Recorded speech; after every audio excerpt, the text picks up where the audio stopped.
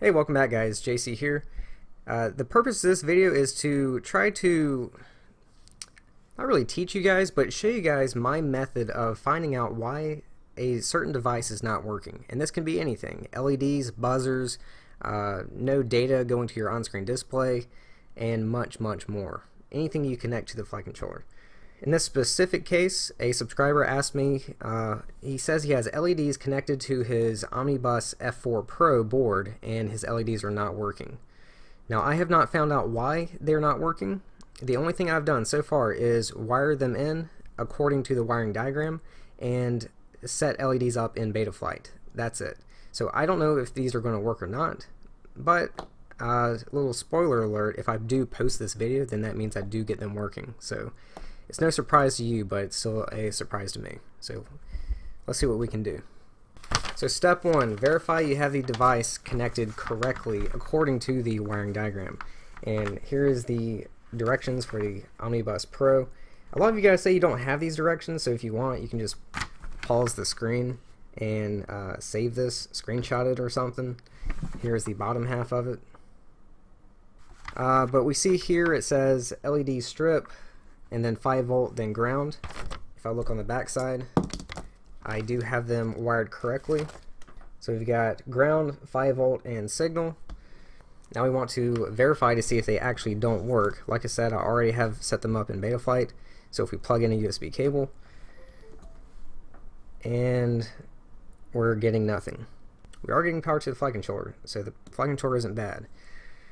The next step is verify that 5 volts are making it to the LED strip, because with some flight controllers, just the USB will provide 5 volts to all the 5 volt pins, or half and half. It will do it for some of them, but not some. But some flight controllers you have to plug in a LiPo battery to be able to get those 5 volts to the pins. So what I will do now is check to make sure we are getting 5 volts with just the USB. And yep, I am getting 5 volts.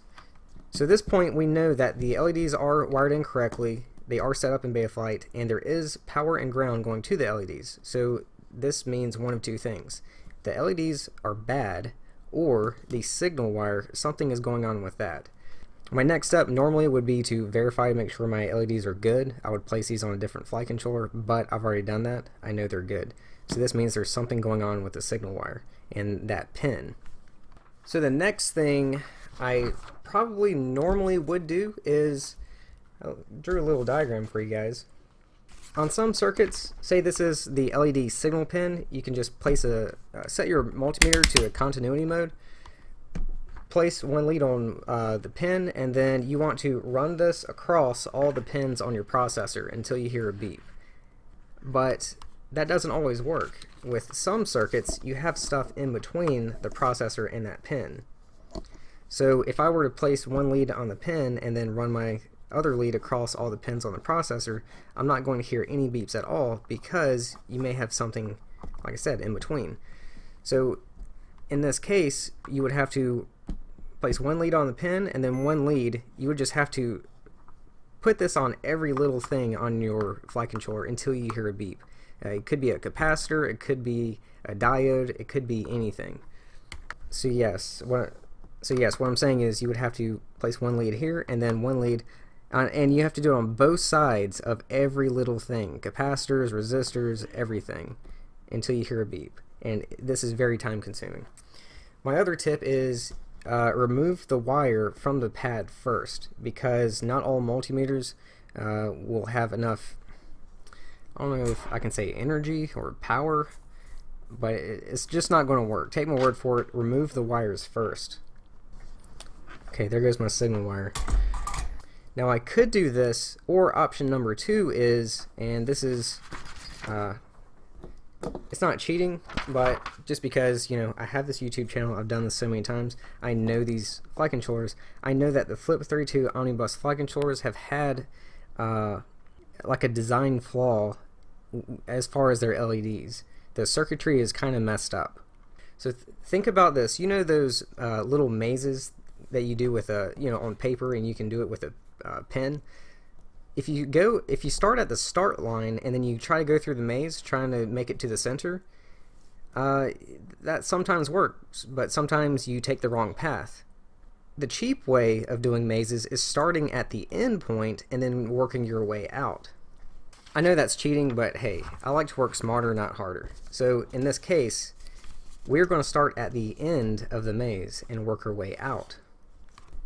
The other thing that I need to say is, like I said, I know just from personal experience that there's been problems with these boards. So I know that sometimes they remap the pins if there is something wrong in the circuitry, because once they start producing these flight controllers, they can't go back and fix it unless they make a new model. But what they can do is change the firmware, and in the firmware you can remap pins. So that's going to be the next thing I check.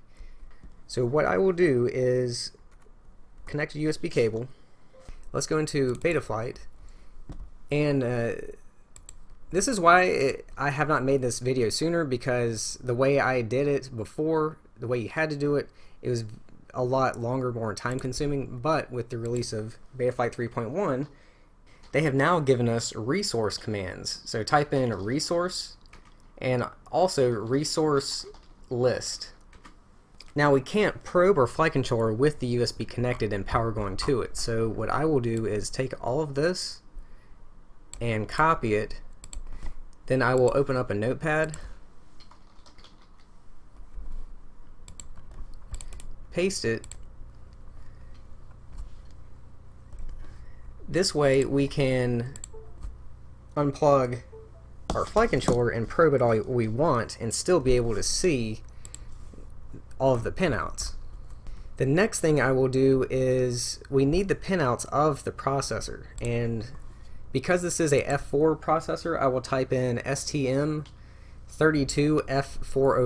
datasheet. And if you have an F3 processor, then it's going to be STM32F303 datasheet. And we will come to the website st.com. Here's the datasheet. What we want to do now is scroll down until we find a picture of the pinouts. And there's 202 pages, so this could take some time.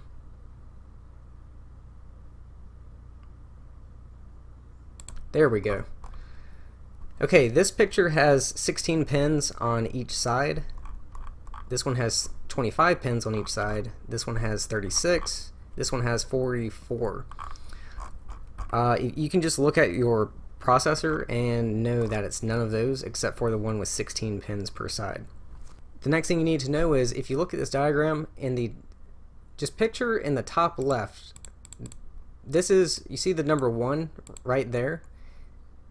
That's because the pins always start off on the top left and then go down. So we see 1, 2, 3, 4, blah, blah, blah. And the way you know the pin number 1 on your processor is ignore the writing, because the writing will screw you over. This is not the top. What you're looking for is this dot. I know there's 2 different dots. There's a dot on this corner too, but you're looking for the one that's kind of recessed into it. Not to mention there's also a little arrow right here. So this one right here is pin number 1. So if we look at it according to the picture in the data sheet, this is actually the top. And then we have the right side, or left side, right side, and bottom.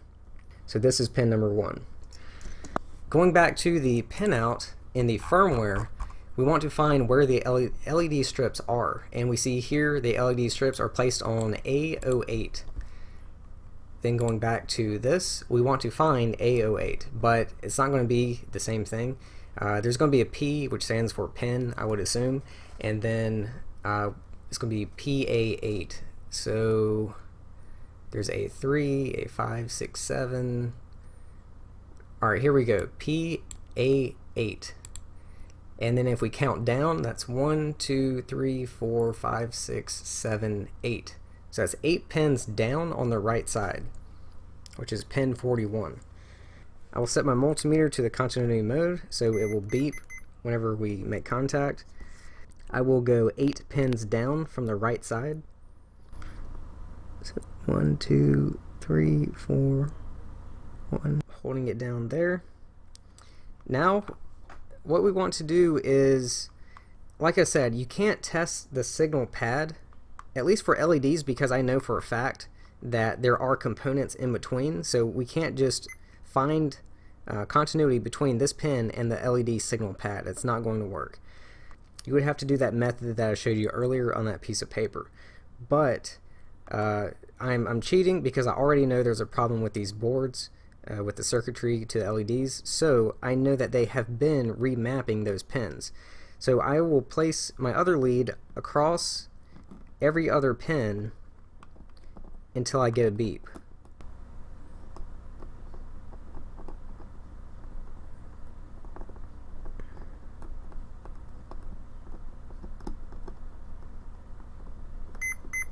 Oh, and there we got a beep right there. So this pin right here is A08. If we look at the diagram, what does that say it is? So this is our pin right here, and this is going to be PWM6. So this is motor output number 6. And as long as you're using a quadcopter, you're only using motors 1, 2, 3, and 4. That means 6 is free. And this means one of two things. Either the pinout in the firmware is wrong, or the pinout is correct. Someone actually did that on purpose because the circuitry on a board is messed up. The chances of the pinout being wrong is very slim. I would say it's only a 1 in 10 chance because they thoroughly test this firmware before they release it. I'm not saying it doesn't happen, because it does happen, and then in that case you could remap that pin back to where it's supposed to be.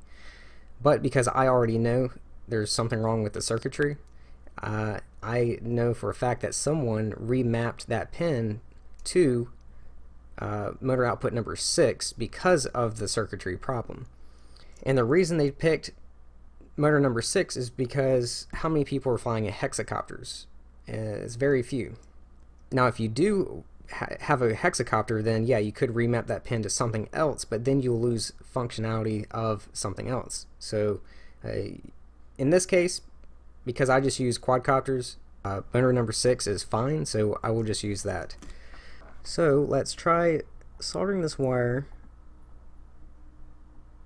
to where the LED pins are mapped in the firmware.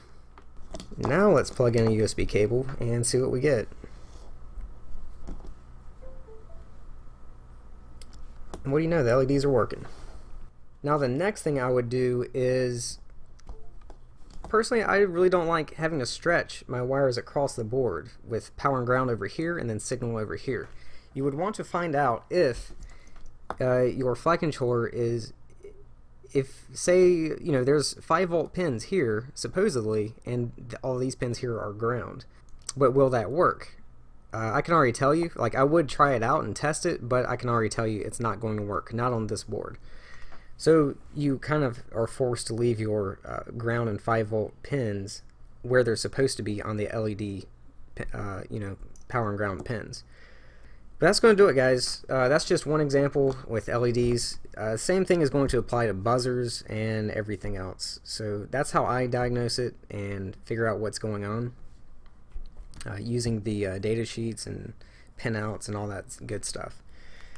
So if this video helped you out, give me a like. Thanks for watching. Check out the links I've left for you in the description below, and I will see you again soon.